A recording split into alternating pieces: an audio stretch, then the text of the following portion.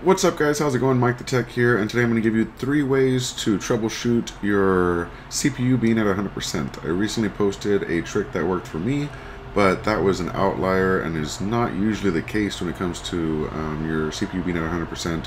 So I'm going to go ahead and show you a few tips and tricks on how to figure out what exactly is causing your CPU to be at 100%.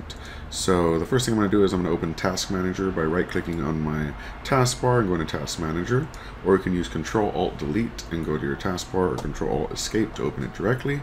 And this is where you're going to see your CPU usage. Now, if you click on the CPU button right here, this tab, it'll actually sort all of your applications by which ones are using the most CPU.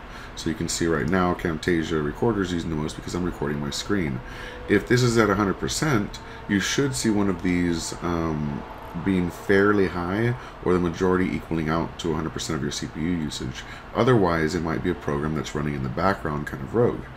The next step you want to do is go into your Performance tab and open your Resource Monitor.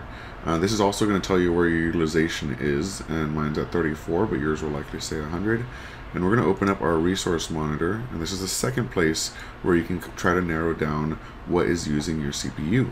Not only can you see your processes, but you can see your services as well. So when you are in this tab, you can actually click on Average CPU, and it will tell me which program on average has been using the most. So it's one that keeps popping up at 1% and then it goes away, and then 1% and it goes away, but it's been doing that for a very long time. You can kind of find those outliers here and get rid of it. And once you actually do figure out what it is causing it, you can decide if it's a system program that you want to keep, or if it's something more malicious. And you can right click on it and you can actually search online to see if it is a Windows process. You can suspend or end the process, and of course you can also go into your services to stop the process.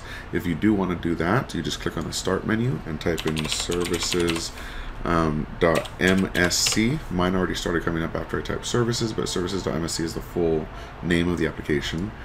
And we'll open up services. And then you can just find whatever service happens to be using the most processing speed here. You can just search for it in your processes. We'll say I don't want this one here, so I'm going to go to processes, and you can stop it. And then you can also change it to disabled in the startup type. So we can say that this process is running. Obviously we need our DHCP client, but if I wanted to, I can go to properties and switch this to disabled, and it would actually turn off the process completely. So that's one way to get rid of it. And then finally, the other way to test and kind of do some troubleshooting on your CPU itself, aside from maybe running a virus scan and a malware scan, which I'll show you how to do in a separate video, I would actually recommend going into your power settings, and you're just going to right click on your battery, go to power options, go to change plan settings, change advanced power settings, and then you can scroll down here to processor power management, and you're actually going to see a minimum processor state. And if you change this to something like 10% or 0% and it jumps back down, then it was just a quick glitch where it, for some reason, set your minimum processor state too high. If that doesn't fix it, you can also play around with changing the maximum processor state. If you're at 100% CPU usage and you switch this to 90%, it should lower it down to 90%. It's still using your CPU, so you haven't fixed the problem, but you can limit it to see if it's a software issue or a bug or hardware issue or something you have to fix in the command line, like in the other video. So yeah, that's how to kind of narrow it down and figure out what processes are killing your CPU and get those shut down.